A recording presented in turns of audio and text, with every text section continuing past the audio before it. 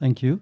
Before this rolls out, I will add a supplement to what I said about finitistic dimensions yesterday. It didn't fit the slides, so let me add, if that's readable, on the finitistic dimensions.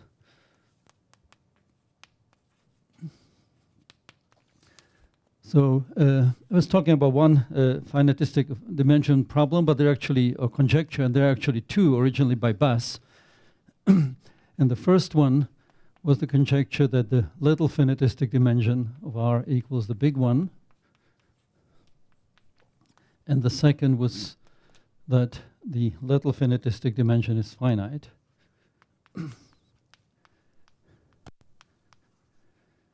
Now, in the setting of art in algebra, which I was mentioning yesterday in the examples, then the first conjecture fails, and that's a result by Birgit Zimmermann-Huisgen from 1992 in the famous paper in the Invenciones. She constructed an example even of a monomial finite dimensional algebra.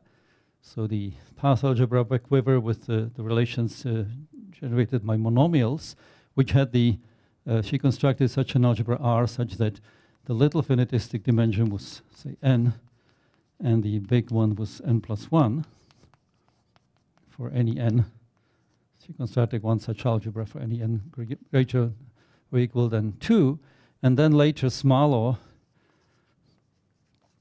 in 2000 he added an example which was not a monomial algebra, but still it was doing better in respect to the dimensions, because the little dimension was 1 and the big one was n for arbitrary n bigger than 1. So that's the first conjecture. That's disproved even in the art in algebra case. So the one that I was talking about yesterday was the second one, and this is still open for art in algebras. And it's equivalent, as I said yesterday, to the existence of this maximal tilting module, TF. That's actually the equivalence is for one-sided Noetherian rings. And also so this is open, and this tilting module can be infinitely generated, even in the case of art in algebras. And they were proving. Remember, for the Ivanaga-Gorenstein rings, we were proving actually both conjectures, and that was using that the class of all modules of finite projective dimension is a left tilting class. And once you have this implies the first finitistic dimension conjecture, but not the other way around. So we have some examples that this is sufficient but not necessary conditions. But I was using this condition yesterday. And let me finish by comments on the commutative Noetherian case. There the answers are known for years. There the big finitistic dimension is the Kroll dimension of the ring by a result of Bass, and I think that there was one inequality, and the other was by Reynaud and Gruson. Another seminal paper in Invenciones in 1971. I will come back to that paper in my talk tomorrow, because I will use it for this ascent-descent properties of related to tilting. And Ausländer Buchsbaum, they proved that if R is a local commutative Noetherian ring, then the little finitistic dimension is equal to the depth of the ring. And therefore, the second, in the local case, the first conjecture holds if and only if the ring R is Cohen-Macaulay. And of course, the co-dimension can be infinite. As we know, there are examples of Nagata, so neither of the conjectures hold in general for commutative Noetherian rings. Okay, so that's just the extra information. besides the tilting case. But the open problem is the one that I mentioned yesterday, this thing for art in algebras for 40 or 35 years. Okay, let me come back to the topic of this presentation, of this talk, and that's the structure of tilting and cotilting classes over commutative Noetherian rings. So I will not recall the definitions of tilting modules and classes, but I will in fact define the dual notion first, cotilting modules and classes, and this will maybe remind you of the dual setting, because everything is just replacing, everything is defined in a dual way, so that's quite easy. So this I will do first, then I will look at the case of one cotilting modules and classes and see what's going on, what's the structure of those classes and modules. Then we look at the general case, and then we look at some extra properties in the dual setting, namely the existence of minimal cotilting modules and the colocalization of cotilting modules. So what are cotilting modules and classes? So the definition of a cotilting module is exactly dual to the definition of a tilting module. So you have a ring, you have an n, and a module C will be a left. Our module C is n cotilting if it has injective dimension at most n. There are no self-extensions, but in the stronger way, xic to kappa to c vanishes for all I at least one and for all cardinals kappa. So the dual condition to the tilting, where there was a direct sum in the other component.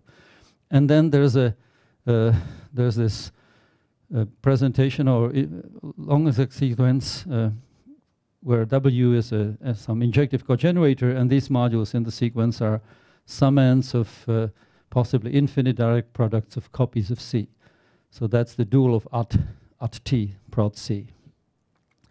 And the cotilting class is just the left perp, intersection of the perps, contravariant perps in this case, induced by the module C for all I at least one. So this is called the cotilting class, or it should be left cotilting class. There's also the right one, but we will not need that. So, and we say that the two cotilting modules are equivalent if they induce the same cotilting class. Or equivalently, it can be said again in a dual way to tilting, that the prod C and prod C prime are the same classes of modules. So the basic example, of course, in dimension 0 cotilting just means injective cogenerator. And then at this point, you already see that in the commutative Noetherian setting, there's a minimal one. So this gives you some motivation to look at minimal cotilting modules, which we will do later on. Now, this definition is formally dual to the definition of a tilting module, a tilting class. But of course, as we know, well, in general, there's no duality in module categories. So but there's a way around, so that you can actually realize this formal duality by an explicit duality in this easy way. Just take a tilting module and take the dual module, in this sense, the character module of that module. So that's possible for over any ring. So from a right module, you create a left module.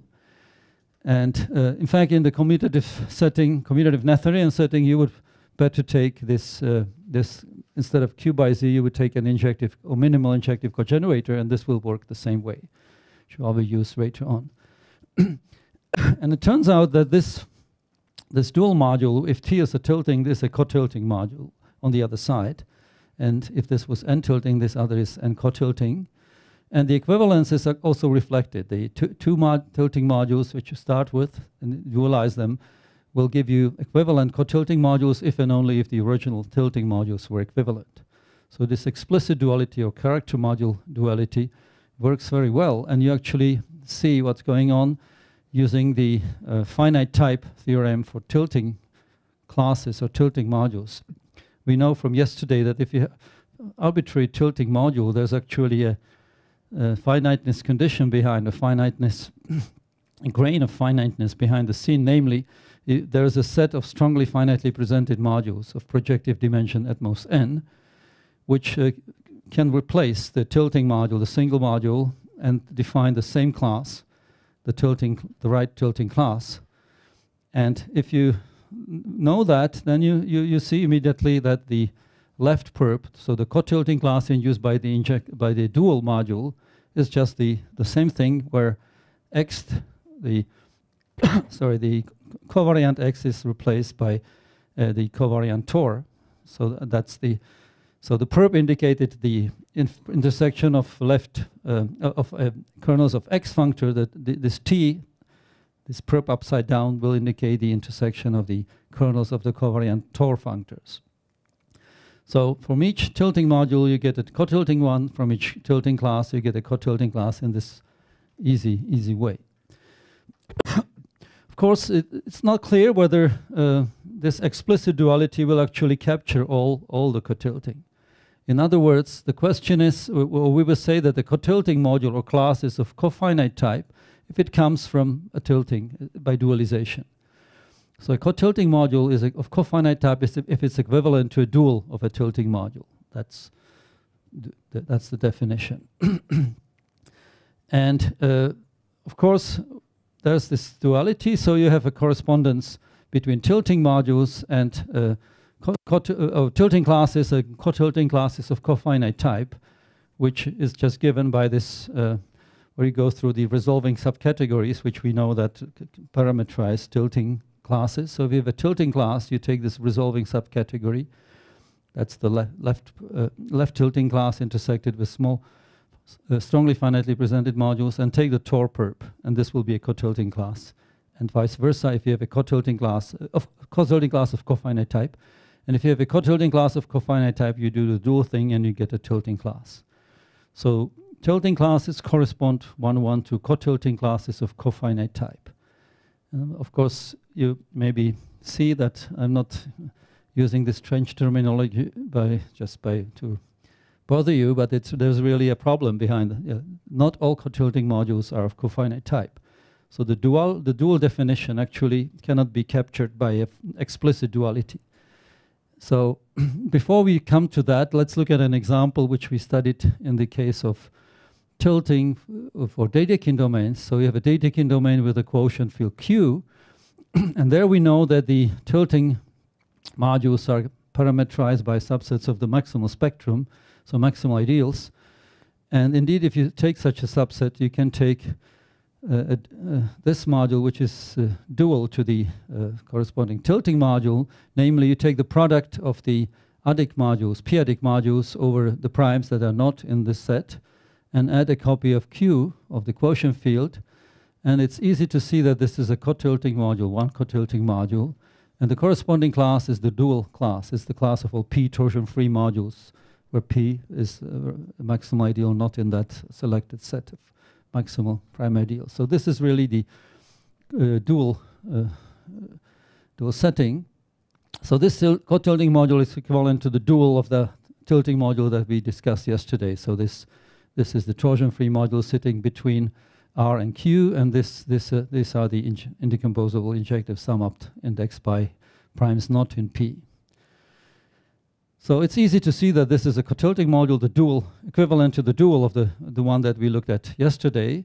And the theorem says that actually there's no problem in this setting.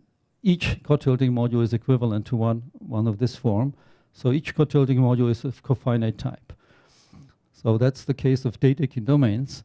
And we will see later on that this nice property that the formal duality actually is realized by an explicit one, extends to commutative Noetherian rings, but it doesn't extend to even to all commutative rings. So let me mention this problem in more detail. So there's a result by Stovicek which says that every cotilting module is pure injective. So even if it's not equivalent to a dual of a tilting module, that would be a dual module and therefore pure injective module, it may be pure injective without being a dual of a tilting. Yeah. So it's always pure injective. And then there's this surprising result by Bazzoni that proved that if you have a valuation domain, then whether or not all cotilting classes are of cofinite type depends on the property of the valuation domain being strongly discrete. So if it's not, if it's strongly discrete, which means it has no non-zero idempotent prime ideals, then things work, as in the case of Dedekind domains, but otherwise not. So there's the first example actually she had was this: you take a maximal evaluation domain with an idempotent maximal ideal, so that's not strongly discrete. And then the concrete example of a one cotilting class, which is not of cofinite type, is the class of modules whose torsion part is semi-simple, annihilated by the maximal ideal. So this you just compute and see that though it's a perp of some set Tor perp, it's not a Tor perp of a set of strongly finitely presented modules in that setting. Okay, let me mention now another relation. At the end of the talk yesterday, I was mentioning the relation of tilting and approximations. We've seen that the one tilting torsion classes are just the torsion classes providing for special pre-envelopes, and that's it. And there's a similar characterization for cotilting classes. These in the definition I gave in the first slide. So the following are equivalent for a class of left modules. It's a cotilting class for some cotilting module should be here, sorry. Induced by some cotilting module, or the abstract characterization is a torsion-free class. It has to contain the regular module and it has to be covering. So it's not just special pre-covering, but it's even covering. This comes from the fact that these cotilting classes are closed under direct limits, and such classes, when they are special pre-covering, they're always covering. So it's a slightly different statement. And in general, in the n-dimensional case, there's a result of Angileri and Coelho, which says that the cotilting classes induced by some cotilting modules, in the general setting, are just covering classes closed under products, direct summands, resolving, and the right cotilting class corresponding to that consists of modules of bounded injective dimension by this n. So this is completely dual to the characterization we had for n-tilting modules. Okay, so this is the relation to approximations, which we will use later on. And now let's look at the commutative Noetherian case eventually. So let's start with one-dimensional modules, so modules of injective dimension 1 or one cotilting modules. So here it turns out that the associated primes of modules are key tool, and including the infinitely generated modules, of course. So the sets that appear here of prime ideals are those that are closed under generalization, by which I mean that the set is a lower subset of the spectrum. So with each prime, there's a smaller one. All smaller ones are included. And the structure theorem says that there's a 1-1 correspondence with any commutative Noetherian ring between one cotilting classes and subsets of the spectrum containing the associated primes of the ring and closed under generalization.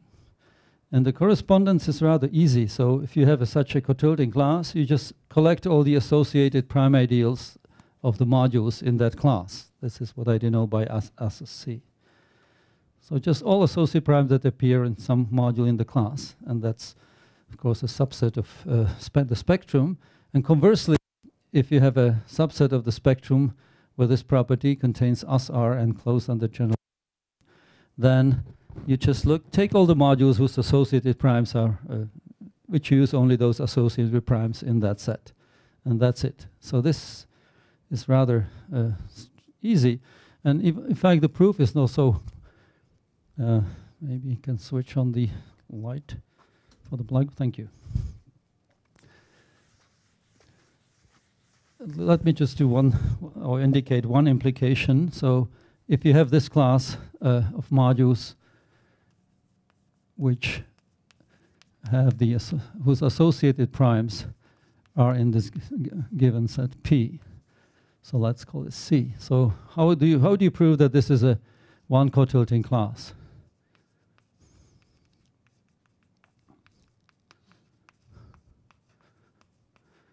So one way to do it is just first you uses this characterization by approximations. That's probably the shortest. So first you have to prove it's a torsion-free class.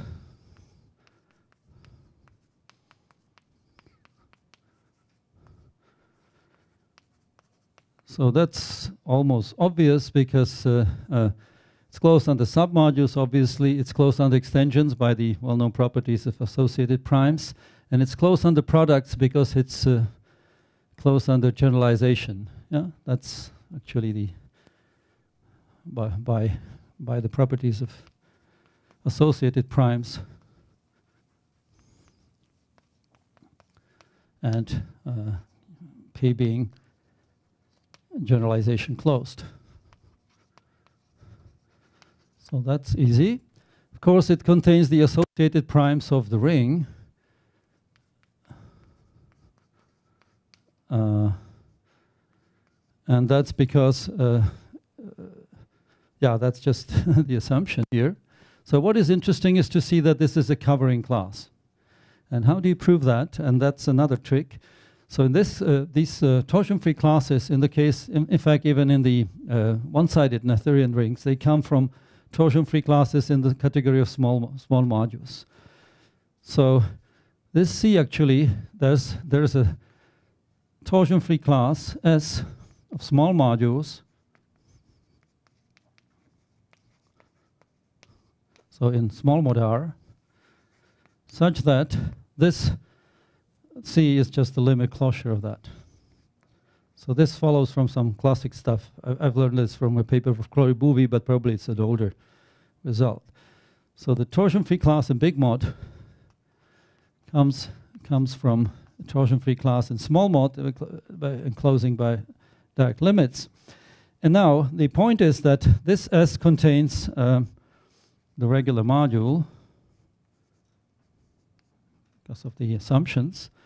And such torsion-free, such class, the limit closure of such a class can actually be, then that's a result of mine with Lydia Angeleri. This is just the double Tor perp of S. So the limit closure can be, in this case, expressed by the vanishing of Tor. Of course, the class which is defined by vanishing of Tor is closed under direct limits. And this is indeed the smallest such. And now the point is that if you have a Tor perp of anything, Tor perp of any class D, then this is a covering class.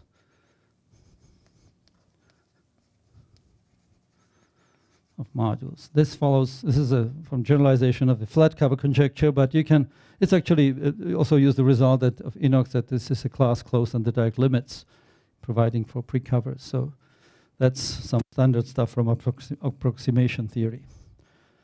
Yeah, so this is the one direction of the proof.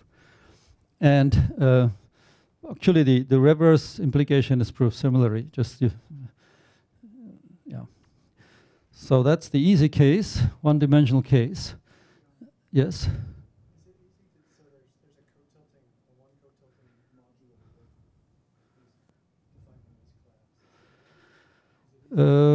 Right, so there's a general construction that you just build this condition C3, which we have. So you take an injective cogenerator. So in principle, there's always a way to do it, but I don't think there's an easy way in general. So what you do, you just take this injective cogenerator, and then you take the special C precover of that, which has some kernel, and then again you take a special C precover of that. Well, and in this case already this is like that. So this is the kernel already, and it turns out that the cotilting module can be taken as the direct sum of these two. Yeah, so really you actually kind of construct a proof condition C3 in this way. So in this case, you just need to construct the special C precover of the minimal injective cogenerator, and that's it. And just this will give you a short exact sequence. And if you sum the middle term and the left term, this will be the cotilting module. But it's in general, it's not clear what the concrete structure of that module is related to P. And I think there's no general recipe, even in the one-dimensional case, besides the Dedekind domain. In one Gornstein case, there's also a formula of similar kind. Right, so let's look at the general case. okay. First, let's prove that these cotilting classes are of cofinite type in the one-dimensional case. What is the tool? The tool is the Auslander-Bridger transpose, which I'm not sure that whether it was introduced here, probably not, but just recall. It's a classic construction by Auslander-Bridger. You take a module which is a finitely generated or finitely presented module, actually, which has a presentation. It's a factor of a projective by submodule which is finitely generated. So this P0, P0 are P0, P1 are projective, finitely generated. And then you just use another duality, the contravariant home functor given by R. And this gives you this F plus denoted here from this presentation F. And the cokernel of that is, by definition, the transpose of C. It's defined up to it's not, depending on the presentation, it's defined up to adding or splitting of a projective summand. So modular projectives, it's okay. And the point that is needed here is that if you have a prime ideal in the commutative Noetherian setting, such that the primes above that, including P, the VP, avoid associated primes of the ring, then the Tor functor given by the transpose of the cyclic is the same as the home functor, they are isomorphic, and the projective dimension of this transpose is at most 1. And these facts that are known from the theory of Auslander-Bridger, and that's also a paper of Skляrenko, I think he computed more results like this. This allow you to show that given in the commutative Noetherian setting, if you take this parametrizing set for a one cotilting module, namely a subset of the primes containing the associate primes of the ring and Crows under generalization, then the cotilting class corresponding to that can be expressed as the intersection of the Tor perps of the transpose of these cyclic modules. There should be P here, R by P, but P is not in P. And once you know that, then of course the X perp of that transpose is the tilting class, is a tilting class whose dual is the cotilting class here. So the tilting module inducing that T, script T, has a dual, and that induces this C. So this proves that any cotilting class, because it's a Tor perp of a finitely presented module, set of finitely presented modules, is actually of cofinite type. So that comes from the Auslander-Bridger transpose is the tool here. Now let's look at the general case. So general commutative Noetherian rings. So we, in the one-dimensional case, remember we just used one set of primes, and that was with some extra properties, and that was enough to parameterize the cotilting classes. In the general case, you need, for n cotilting or n tilting, you need n tuples of subsets of primes. And such an n tuple is called a characteristic sequence of length n, where these pi's are subsets of the spectrum which are closed under generalization. So again, lower subsets. They are included like this. So it's just an increasing sequence, not necessarily strictly. And the third condition is that the associated primes of the ith cosyzygy of the regular module in a minimal injective co-resolution of the regular module is contained in the set Pi. So that's again extends. This is just in case n is 1, is just the condition we had before.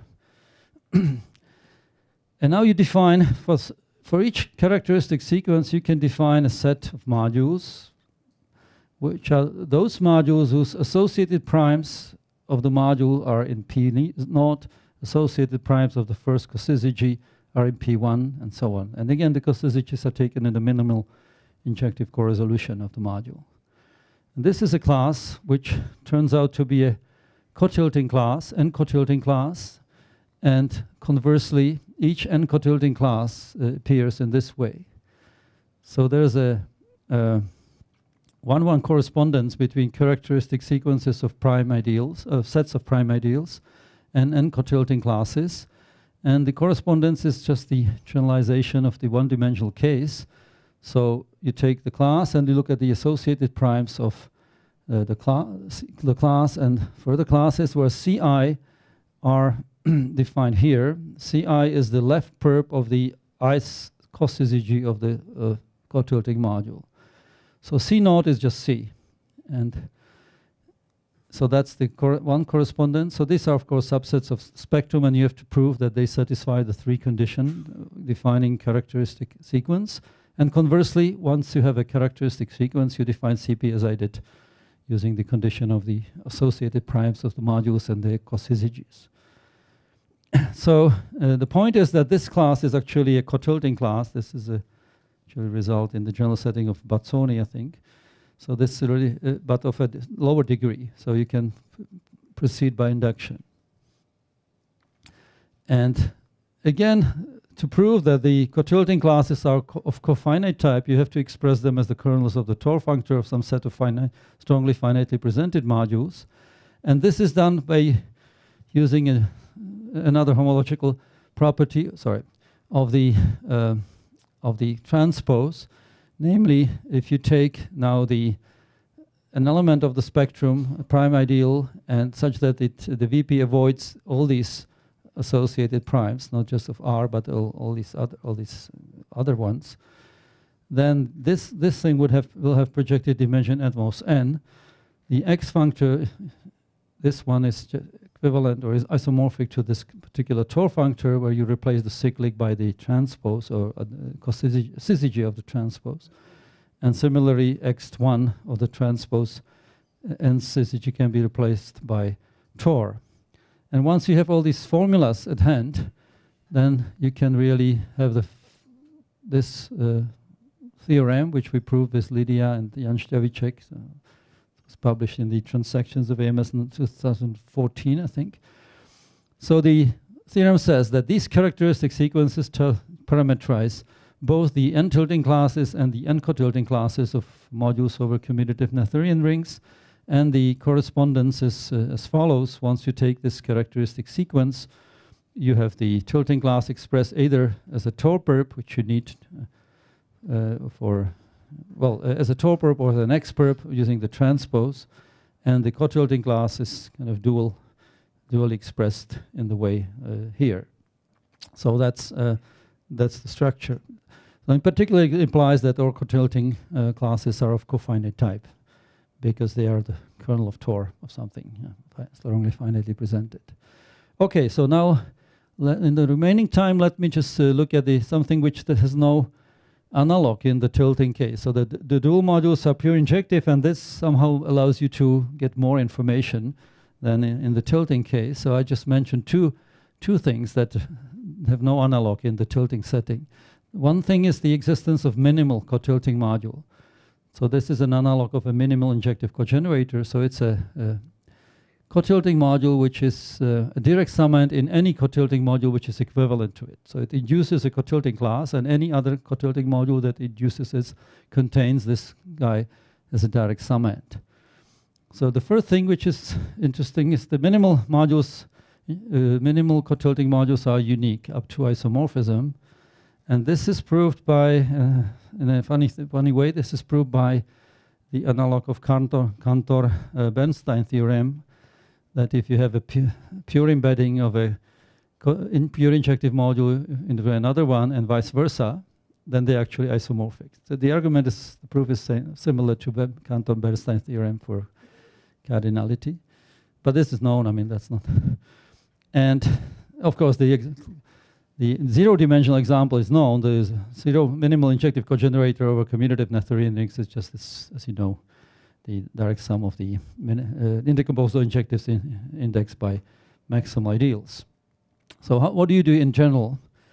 So you have this characteristic sequence, and you want to produce a minimal cotilting module inducing the cotilting class.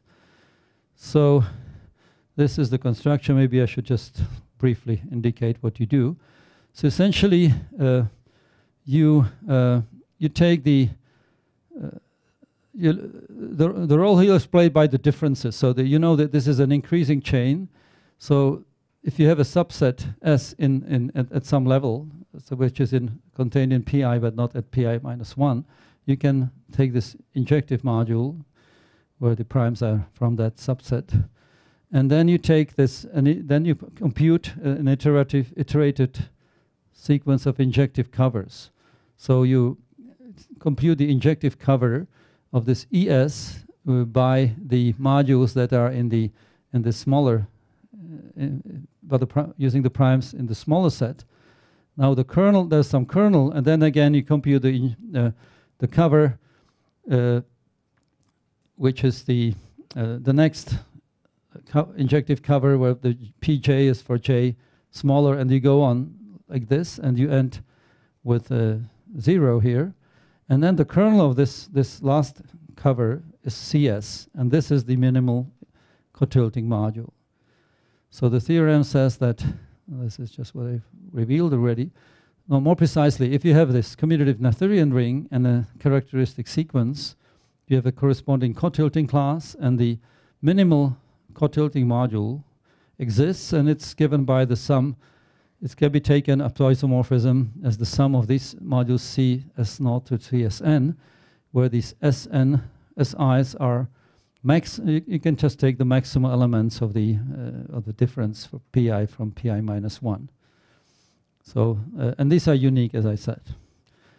Okay, and the last remark, again, which has no analog, or at least there's only a partial analog, I will mention that at the end, is the construction of colocalization. I think this is not, I don't know how much this is used really in for modules over commutative Noetherian rings. I think it was first used by Schenzel maybe, or some paper years ago. So it's a dual construction to localization. Instead of tensoring with the localization of the ring, you just take Holmes.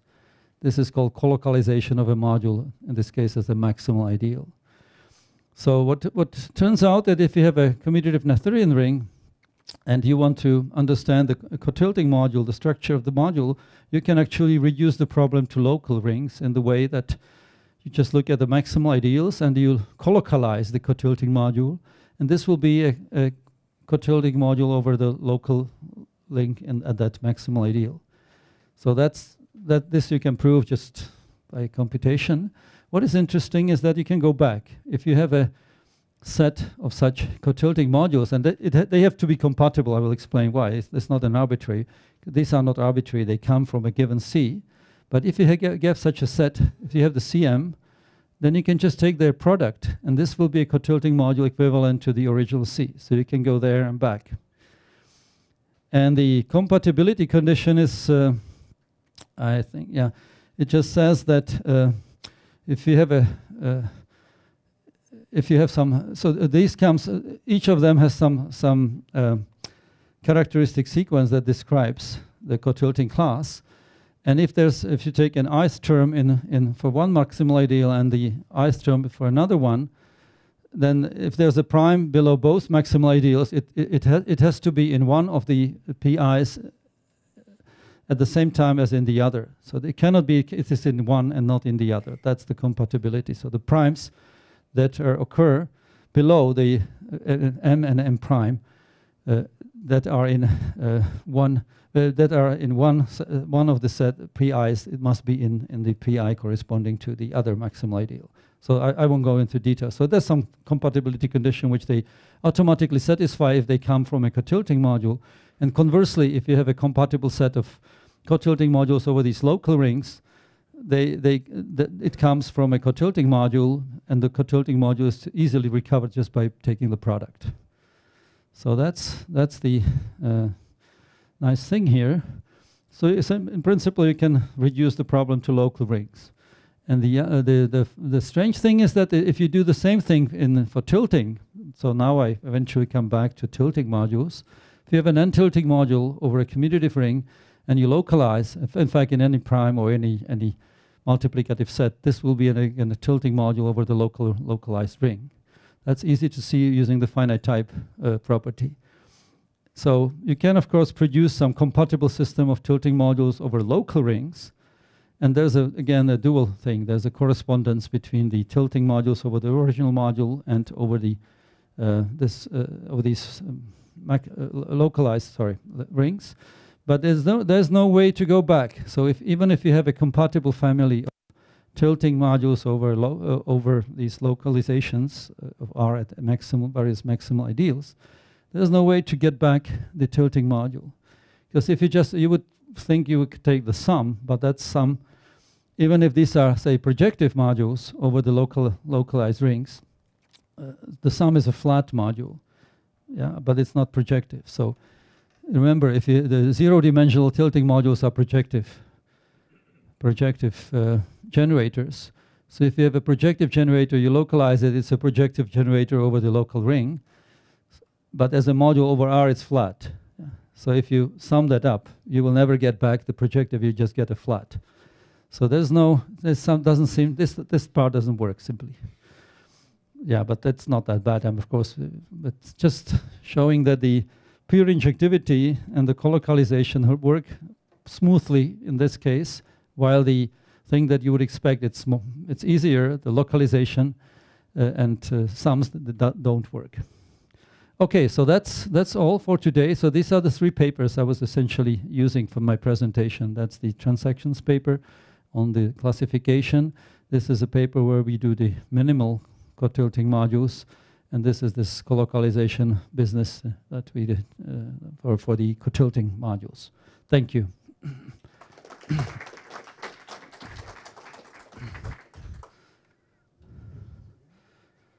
Yeah.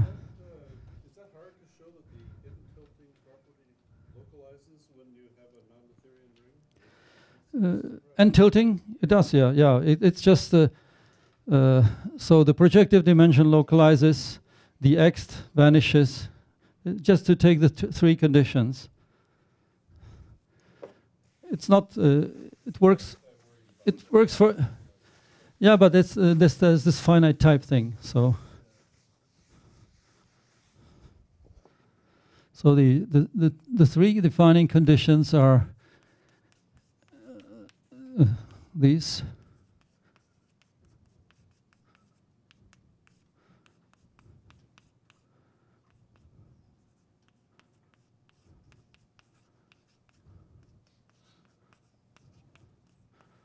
And the third is the existence of this co-resolution for R.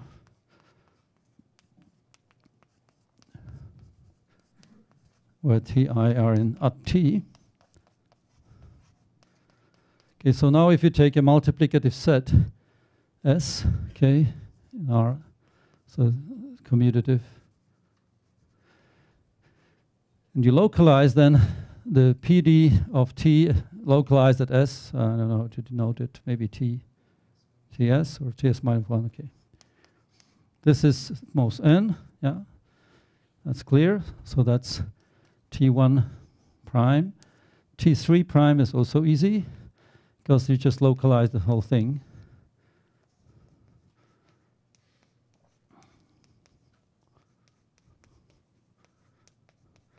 And this will be in these TN, TIS will be in at TS minus 1, yeah, because it's just some ends of direct sums, that works. And the second condition, let's see.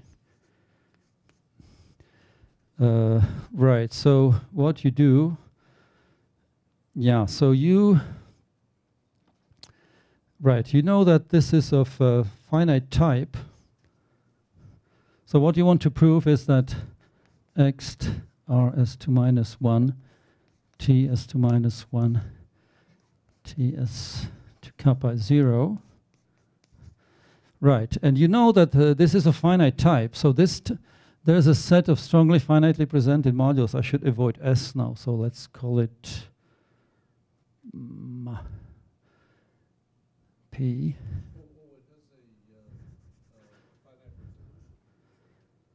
No, but the point is that you can replace the T here. Instead of proving this, you know that this is a finite, T is a finite type. That's important, otherwise you don't prove. Finite type means that T perp is the same as, say, C perp for a set of strongly finitely presented modules. And that means that this T is actually built by transfinite extensions by the modules in this class and their syzygies. And they are also finitely presented modules.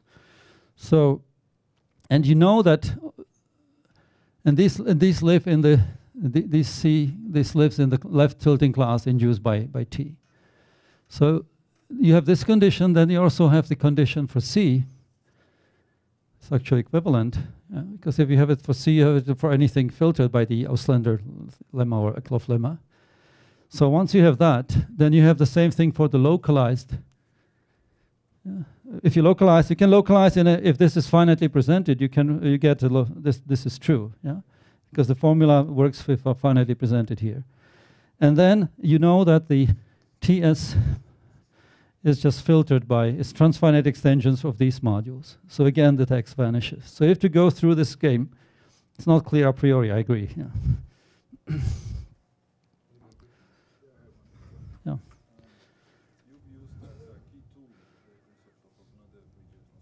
Right.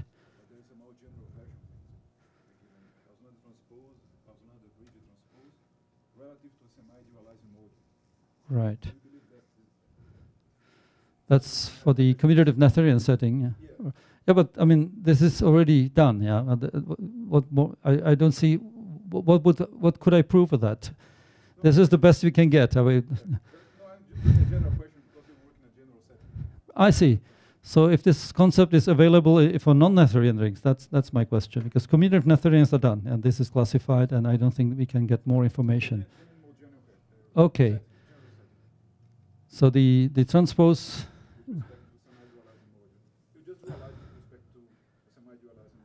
Okay. So you replace R by the semi-dualizing. Right. So it depends whether you have this formula for X and Tor, because you have that? Yeah. I see. Because this is really homologic. All the arguments are just playing with Tor and X, and this transpose makes, there's much more properties available than just the the general Cartan-Eilbrecht, which I was using now. Yeah. So, but I would like to see that. Which paper is that? Or okay, okay.